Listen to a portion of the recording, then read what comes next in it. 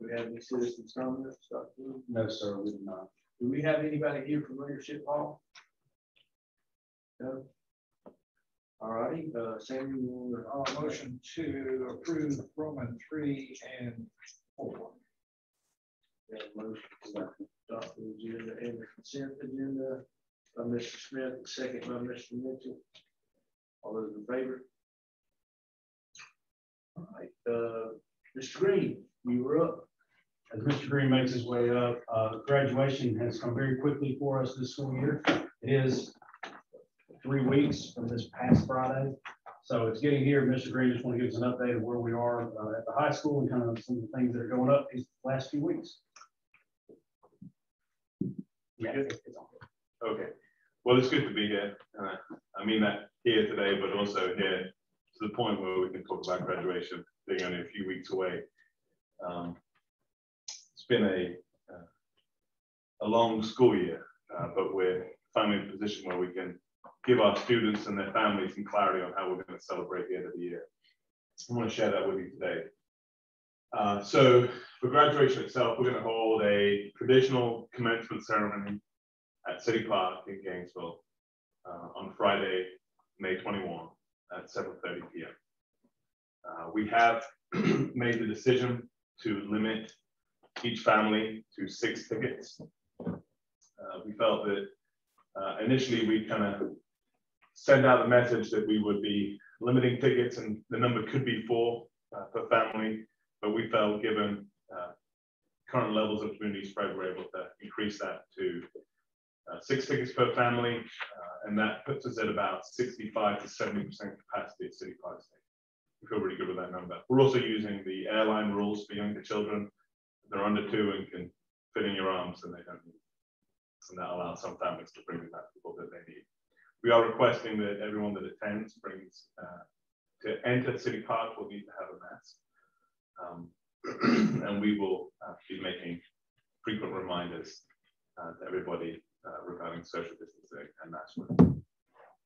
Graduates will stage as usual over at First Baptist. We'll be able to park there up until 5:45, and then we'll open it up to everybody. We will process across Green Street as is tradition, enter and take the field. We'll have graduate space about 3 feet apart, which will take up quite a bit of room, as you can imagine. So we're really excited to do that. We're not going to talk about rain, but if our hand is forced, we're going to look to try and do it on Saturday evening. If that's not clear, then we'll try to go Saturday morning outside of City Park. And if weather really doesn't want to work with us, we have an indoor plan. But as long as it is not torrential downpour, we can expect graduation outside. In addition to the approximately 450 graduates that will be celebrating from the class of 2021, we'll also be recognizing 3 recipients of the honorary diploma.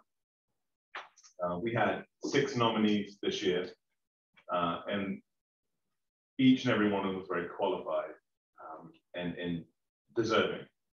But the Gainesville High School School Governance Council met, reviewed using the rubric that we developed, and selected 3 recipients. The first is Scott McGarity, William Scott McGarity. He's a graduate of Georgia Tech and Central Gwinnett High School. He's founded his own business here in town, and despite the commitment that that brings, he's found time over the decades to serve on numerous boards. North Georgia Health System, Center Point, Kiwanis Club. He's been a key club advisor at the high school. He's coached youth sports for over 16 years. He sponsored our Reach Scholars, and probably most impressively was his 16-year term on the chain crew, Gainesville High School football. So we're really excited to celebrate Mr. McGarry. The next is Betty Livingston. She graduated Hollywood High School in Saluda, South Carolina, and attended Winthrop College. She taught English for 5 years in Augusta, Georgia, I believe, and then became a stay-at-home mom. But then returned to teaching and served 40 years as a sub-teacher. And we know how hard it is to find a sub. So for somebody to commit 40 years to substitute teaching is just unheard of. And very dependable, came in every day, brought energy, got to know the students, even just as a sub. You know, she knew the students' names. We try to do the math. You know, it's easy, fairly easy for a teacher. You know, you can say, all right, you've taught 150 students a year, you've done 10 years, it equals that amount of students. But for a sub, it's hard. You know, she might well see 400 or 500 students a year over the course of 40 years. So she's touched the lives of many young people. Her children graduated from Gainesville High School. Her grandchildren graduated from Gainesville High School. And to this day, she's a very keen supporter of all that we do. So we're excited to recognize her. Our third recipient is Mr. John Naaman Lilly III, graduate of Jonesboro High School in Georgia, where his dad was a high school principal. And he graduated UGA. There's a little confusion in the story whether it was his wife or his college roommate that convinced him to come to Gainesville. It's an old hope. Sure, it's the latter. Being his roommate. But when he moved to Gainesville, John quickly became a fan of all things and a supporter of all things Gainesville. His children, of course, attended Gainesville City Schools, but he served as a mentor to numerous kids. He and his company have sponsored our school board. He's been the president, I think, 7 years of the Tip-Off Booster Club. He's come in and spoken to classes, presented to classes, both at the high school and the middle school. He is now on the chain crew of the high school football team. And one of the things I think is most impressive about him is that whenever he is in the building, if he's in that building for 25 seconds to drop something off, he says hi to 4 or 5 kids. And he knows who they are and they know who he is. And that goes a long way. He's also, interestingly, going to be receiving his diploma the same night as his daughter. And we think that's a really neat thing to be able to do. So those are our honorary diploma recipients. We're very excited for a ceremony that will take place on Friday, 21st of May at 7:30 City Park, and I'm open to any questions you have. You said approximately 450 graduates. Around that number, yes, sir. Yes, sir. We will, of course, be with you for graduation. And do you have the details on baccalaureate? Yes, sir. Lakewood Baptist Church at 10 a.m. on the 14th. 15th of May. Rehearsals on the 14th in the evening. It's a lot of events, I'm sorry. Saturday morning. Saturday morning is the baccalaureate, 10 a.m., 15th. And on the 14th is the rehearsal at 5 p.m. This is a fairly early ending to the school year for us. Next year it's a little bit later. So it does seem like there's a lot of events packed in. It is. A short period of time. Yes, so we have EOC testing over the next 2 weeks, AP testing over the next 2 weeks, and we're trying to get everything in at the end of the year as well. And trying to collect 4,000 Chromebooks between middle and high. Yes, sir. Collect Chromebooks. So, Mr. Green, to add one more thing on your to-do list, I know last year, because we weren't going to have the public graduation, we did the drive-by celebration, which seemed to be really popular. Was there any discussion given to maybe continuing that tradition? Lots of discussion, yes, sir. We finally worked through the logistics of it. You know, this year with the construction, we've lost a lot of space in the flow that really worked to safely get the vehicles in and out. So we've had to completely redesign the route. We have 2 options that we're looking at.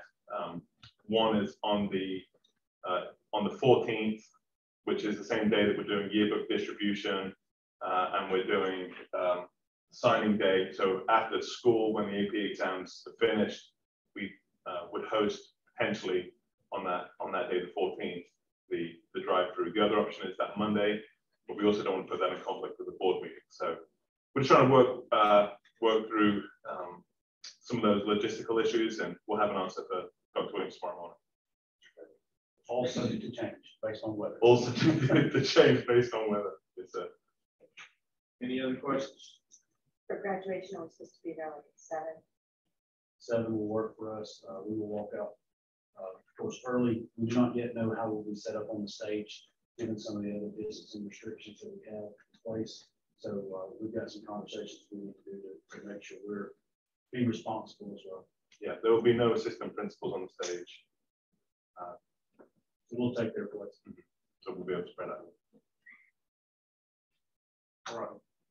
Any other questions? Thanks, Mr. Green. Thank you. One thing that you'll notice as you came in, it's at your table, also at the door, if anybody's interested in grabbing one. Joy Griffin has been with us now almost a month. I guess you haven't, it's been a full month now. You'll notice a graduation ad that will go out in the Gainesville Times a week from, actually be this upcoming Saturday, that it will be in the Gainesville Times. So you'll see some great information there about our valedictorian, which will be announced later this week.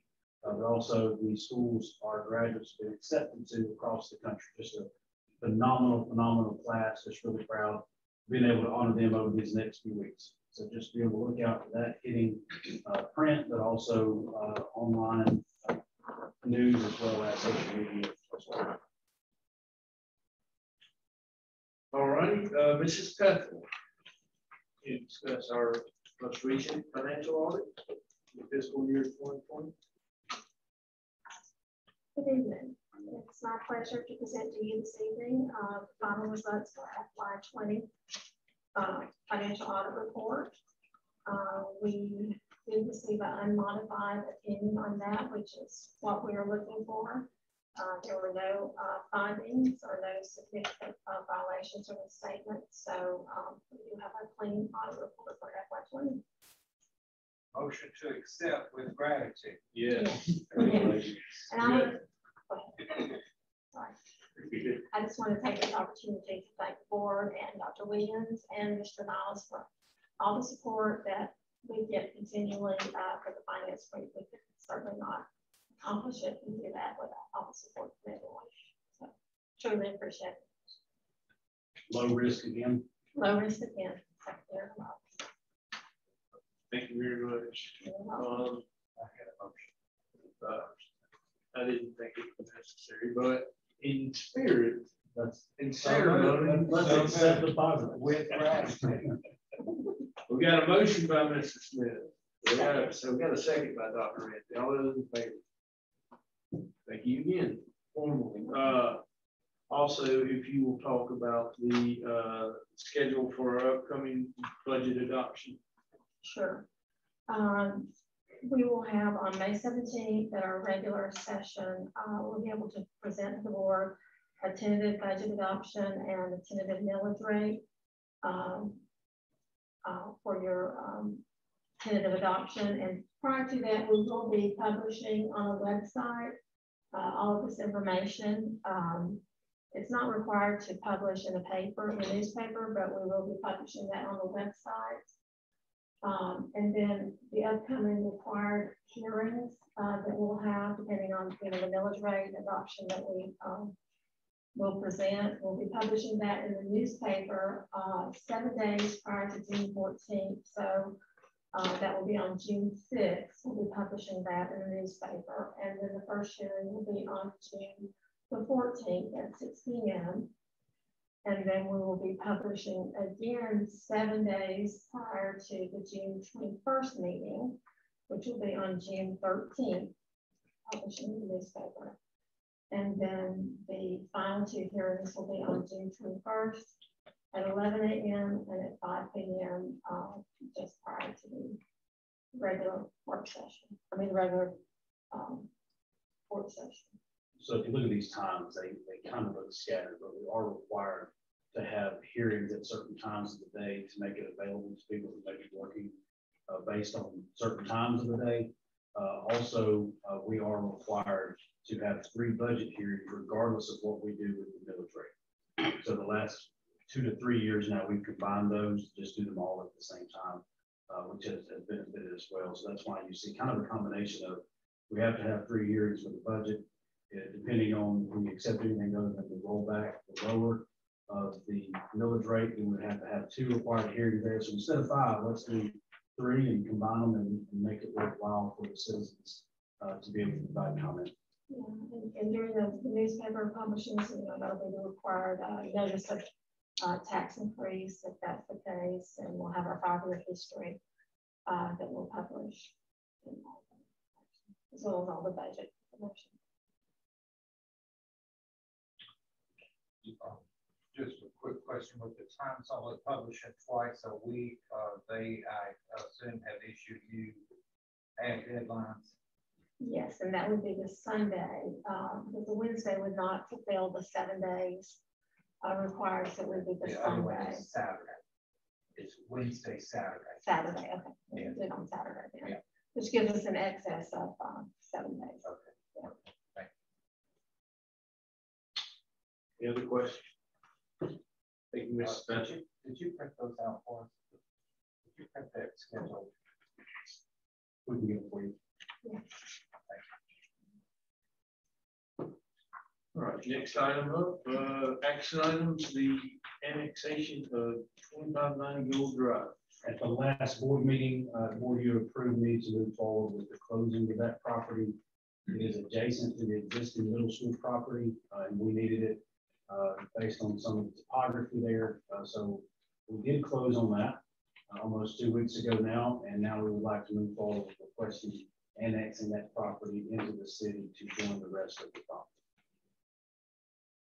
Got a motion? Motion by Mr. Nordholm. Second. A second by Dr. Ramsey. Any questions, comments? All those in favor? Motion carries. All right, Mrs. Bethel, you're back up for right off of the 2013 and 2014 personal property taxes. Yes, this is a request from the city of Gainesville. They typically do this annually. If we have from last year, but this is one we have two this year. Right off of personal property taxes, and the amount to the district is $30,570. Motion to approve. Got a motion by Mr. Smith. Okay. Got a second by Dr. Ramsey. Any questions? One question I had about this is, so with this money that we're writing off, is this currently showing up as basically a tax receivable? Or No, is it? there's no actual write-off to us because we never recorded the revenue. Okay, so it's just. All those in favor? Motion carries. Mrs. Bethel, if you will discuss the FY21 budget amendments. The first budget amendments is for the general fund. And basically, the first set is for the revenues. We're recognizing the bottom line additional revenues of 3.8 million. And most of that is made up of the additional midterm for the QDE. I did go through and make some adjustments for the additional ad valorem taxes that we received to date, and additional TABT, and some other adjustments that we're aware of at this time. So What was our interim allocation? everything netted together about 2.5. And that's mainly due to the austerity that was put into this year's budget. We received 60% of that back in the midterm. Some of the immediate budget, that was where that was why we had such an increase. I'm sorry, I don't understand what you just said. Even the last year going into the school year with funding, we were cut what was originally around 14%, up to around 10%. Okay. They gave us 60% of what was cut back mid-year. Okay. So all good stuff for us. Of the 10%. Yes. Okay. Thank you. And that would be the same going into next year. We'll continue with that funding going into next year. Hopefully midterm next year, we'll get more of that 40% of that 10% that's still out there. Next page, looking at the expenditures, around a $10,000 increase in expenditures at this point, and that's just conservatively speaking. At this point, we may have some further reductions, but basically at the affecting our fund balance at this time, that is additional positive to the fund balance of 64,000. So we're looking at a projected ending fund balance of 20,167,000. So that's So this is the second page of the first page. yeah, right. So basically that's due to the increase in revenue. So very roughly speaking, we could be ending out at a breaking limit. Motion to approve the amendment. There a motion by Mr. Smith. Do we need to, do we want to do this together? All right, go. Yeah. The second is for federal budget amendments. And here we're just recognizing the difference between what we originally budgeted for the federal programs and what the awards of came in at the year. So just remember, in federal funds, the money that comes in has to go out. That's why you see both revenue and expenditures in the same amount. Exactly. By Mr. Smith, would you like to make a motion on both? All right. Mr. Smith, okay, we got a motion by Mr. Smith, second by Mr. Mitchell. All those in favor to accept both reports. Thank you. Now.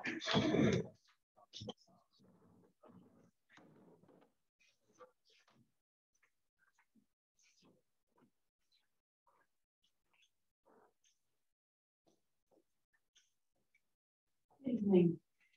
We have learned that we will be unable to receive the full order of HP Chromebooks that I came to you much earlier in October and requested. We're only going to be short about 400, but we do need to make an adjustment in our plan as a result of that. So we've located a Dell 2-in-1 that will do exactly what the HP Chromebook would do, and it is available. We know it's in stock, so we won't have any problem with getting it. And we also had a great opportunity come up in that we had some extra funds from L4GA that became available for us to be able to purchase even beyond those 400 that we need to replace.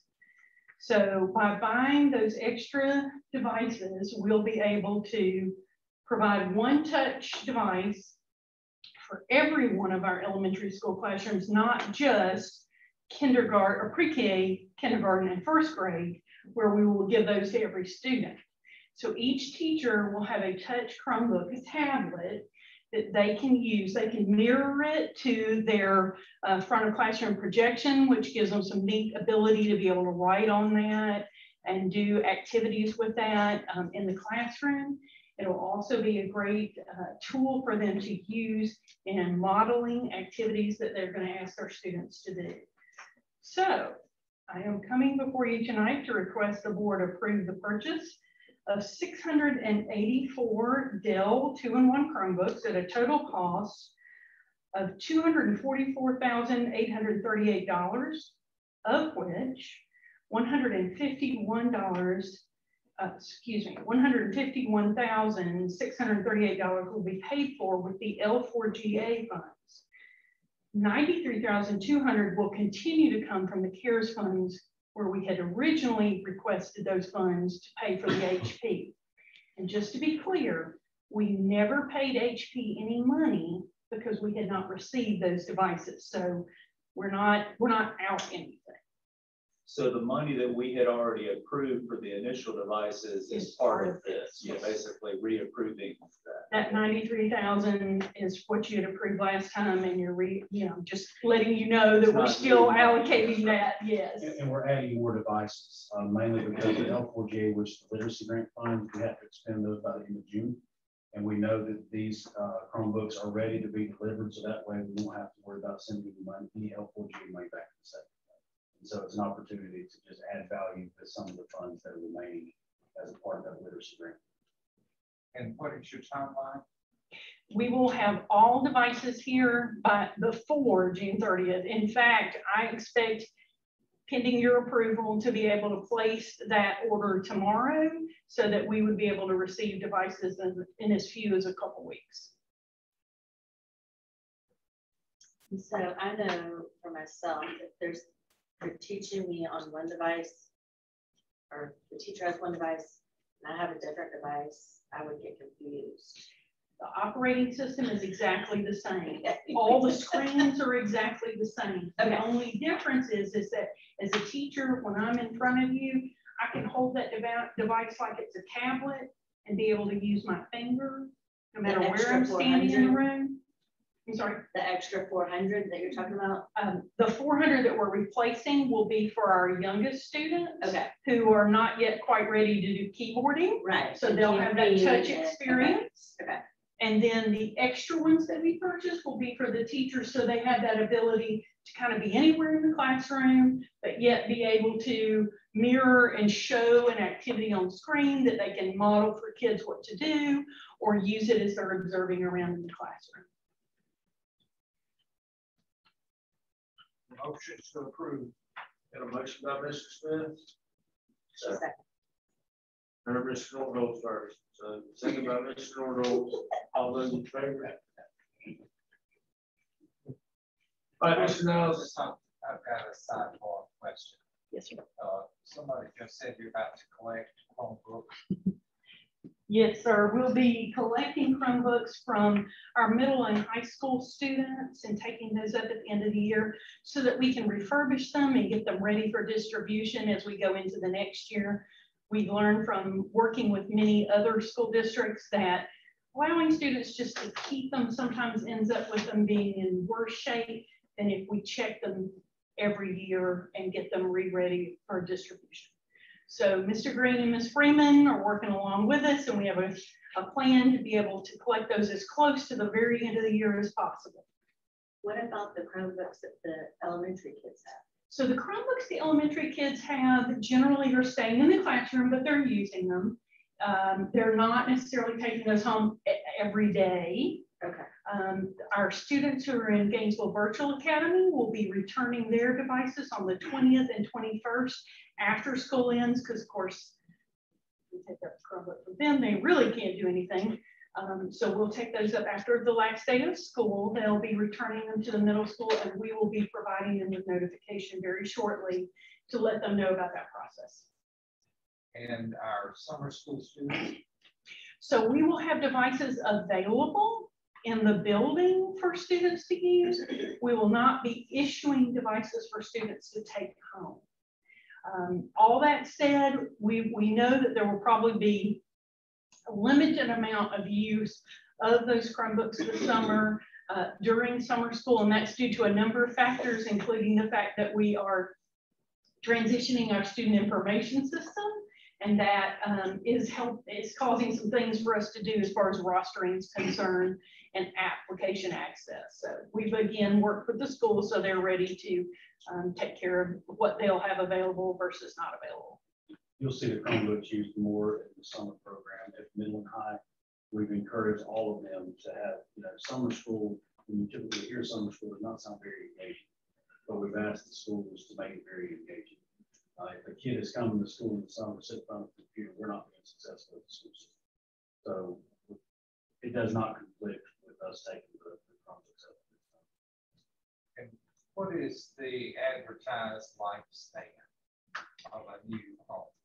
We have Chromebooks under warranty. The HPs are under warranty for 3 years. We will probably try to get a little more than 3 years. Again, working with my colleagues around the state who are also issue Chromebooks in a one-to-one setting, we're typically seeing 4 or 5 years. Now, some of my colleagues right here in the same county will try to get even 7 years out of them. One thing that we are looking at budgeting is knowing that now CARES 1, CARES 2, and the ARP funds are available up through September 2024, being able to use the back end of that funding to replace what we need to replace as a district. So hopefully it wouldn't have to come out of some of the funds that we use on a year-to-year basis.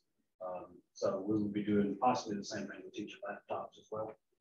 So we're going through the rules and regulations of all the CARES funds, what's allowable and what's not, and looking how it can help our general fund budget, which is what it's intended to do, is how can it help school systems meet learning loss while at the same time not putting such a burden on districts during the pandemic.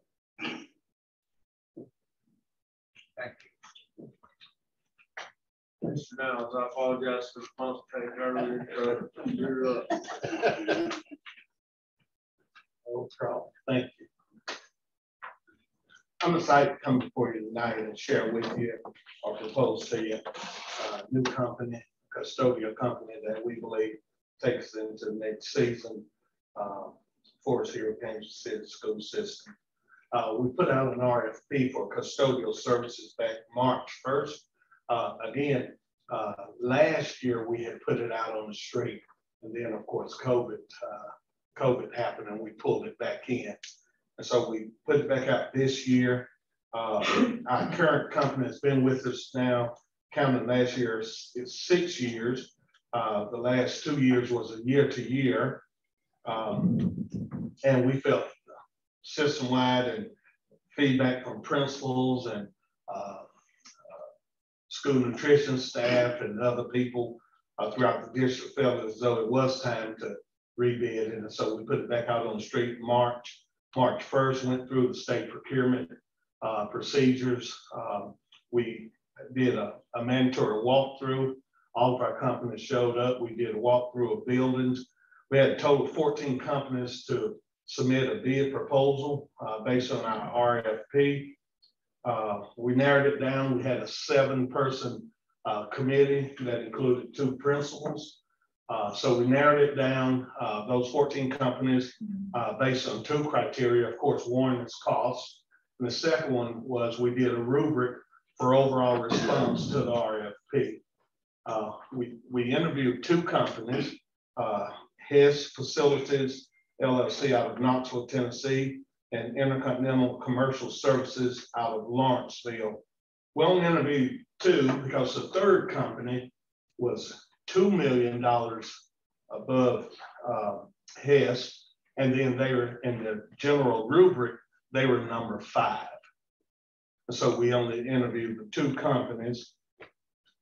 And after going through the interview process, the selection of the committee is to recommend Hess Facilities LLC out of Knoxville, Tennessee, for a 3-year term.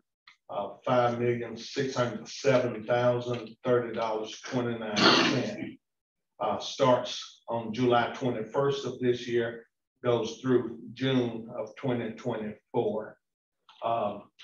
We've already shared with them, and I'll ask Russ real quickly, come up shortly and introduce his team. But one of the things that we've talked about, we know that we've got a short window this summer for cleaning our buildings, as all of our schools will have summer school. Our new teachers will come back. New teachers will report 3rd week in July. So it gives us that short window. So we've talked to all of our companies about our schedule and everything. And we believe again that Hess is going to be able to come in and really make a difference in our buildings, the way that they look, the cleanliness of them, and really put forth a valiant effort to really get them up to par and up to speed. We've also talked to them about the requirements that Gainesville City School System has always had for companies that come in and do business with us. One of them is that they would have a physical local office. 2, that they, of course, would obtain a local business license.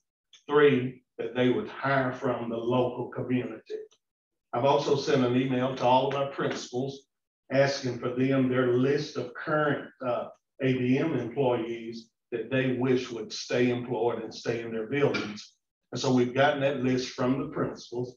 We're passing that list on to Hess so that we make sure that those number of employees stay employed. Third thing that they'll do is that they'll hit the ground running and they'll host a job fair. They'll host several if they have to. The goal is to get us up to speed, up to full capacity as far as staffing. Our current company has just not been able to really get us up to staff for about 6-9 months or so. Any questions, Mr. Niles? Mr. Niles, I had a couple of questions, and I don't Sure. know if maybe this would be a question for the Hess team, but with an engagement like this, are they in here? Are they coming in every night? Is it on weekends? Like, just logistically, how does that work? Okay. Typically? Yeah, of course, first it starts with day porters. Each school has an allotted number of day porters based on school capacity, that's staff and students. And then based on what individual school says that they need. One school may say that, you know, given our size and everything, we need 4 day porters. One other schools, elementary schools, may only need 3 day porters. So day porters will come in 6 a.m., work through 2:30, 3 o'clock. Then you'll have the night porters who will come in and they'll work through, you know, 9, 10 o'clock if necessary to get the building clean. So you got 2 shifts. They also work events, games in the gym, basketball games, volleyball games. They make sure locker rooms is clean, bleachers are clean. So they also do any system function activity that's on the campus over the weekend, theater presentation or what have you. So that's all in their contract as well.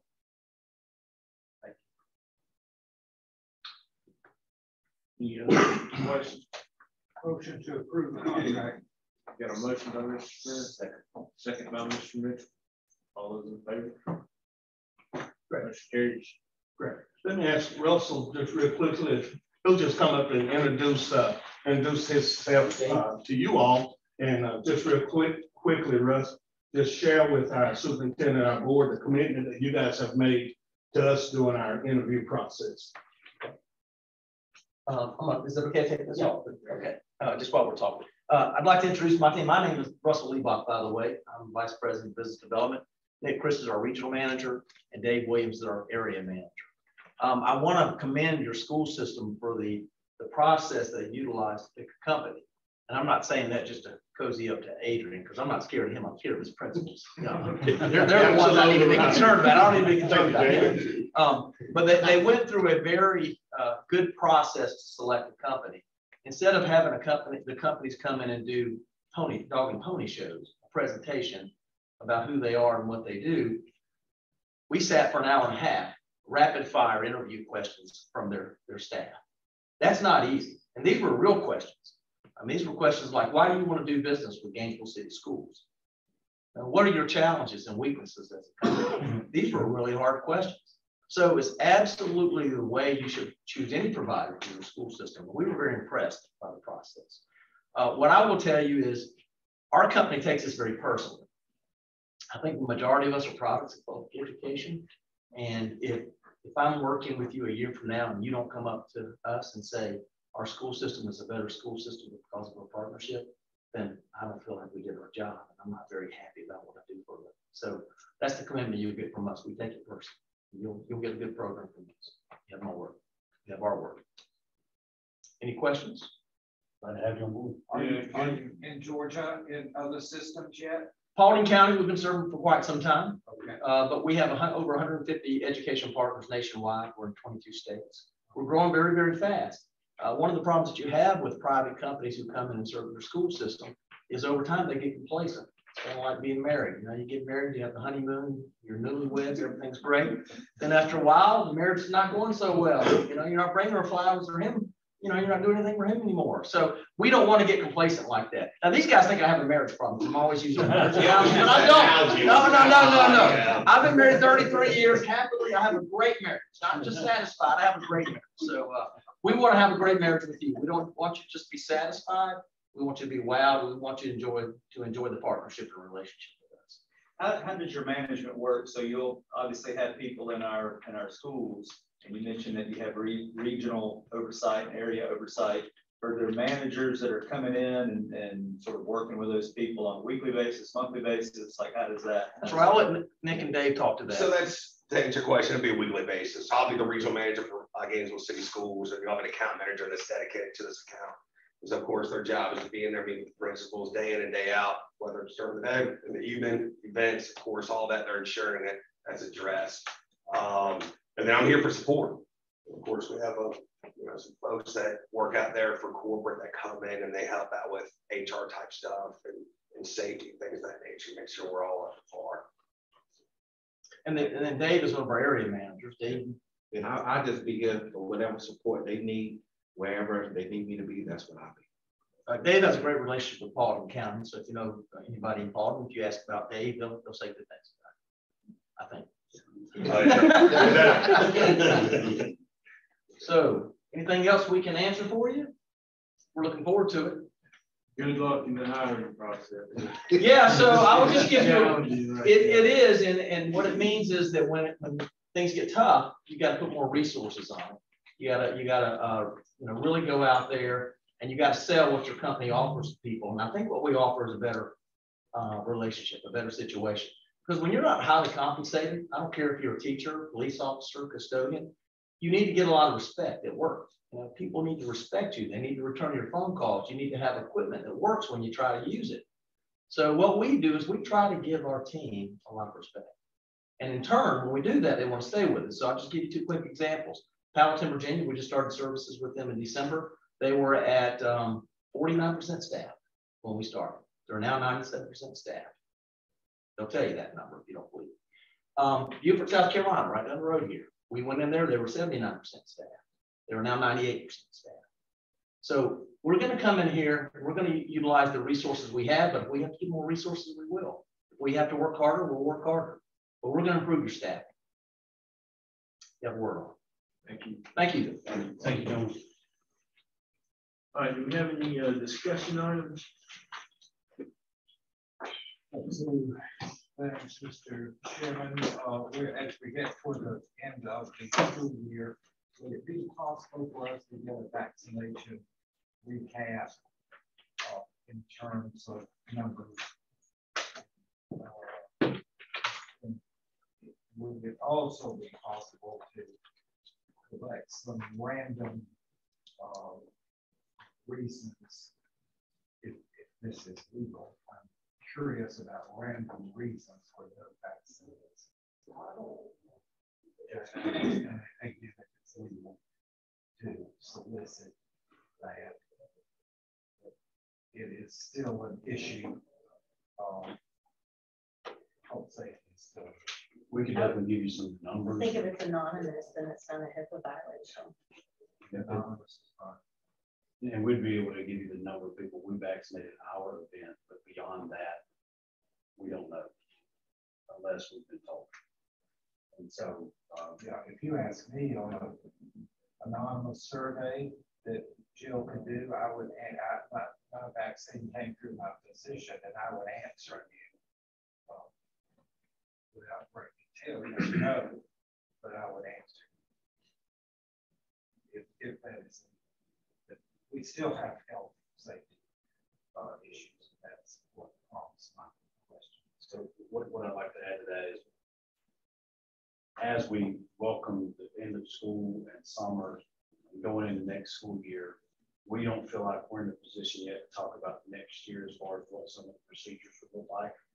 We will be working on that over the next couple of months and seeing how CDC guidelines change. And so the more vaccinations that we have, the more we hear about our families having success, the more our numbers stay down, the more freedoms I think we would have to be able to make some of those adjustments. So we do know that we'll be opening some things up. To what extent yet, we still won't know for a couple of months. Thank you. My second question is that you want the team put us a season recap of our Georgia High School Association activities. Let us know how we have done in the school year. All right. Thank you, Mr. Chairman. Have a motion to adjourn into executive. Motion to adjourn to executive. A motion by Mr. Smith, got a second by Dr. Ramsey. All those in favor?